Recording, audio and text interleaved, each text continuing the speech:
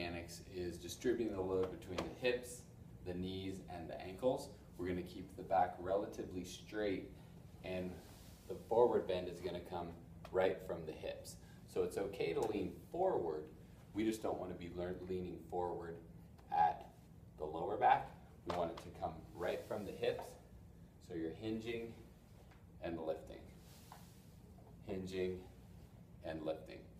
One common mistake is when people try to lift with their legs is they try to keep their back straight in this way, and this creates an unbalanced lifting.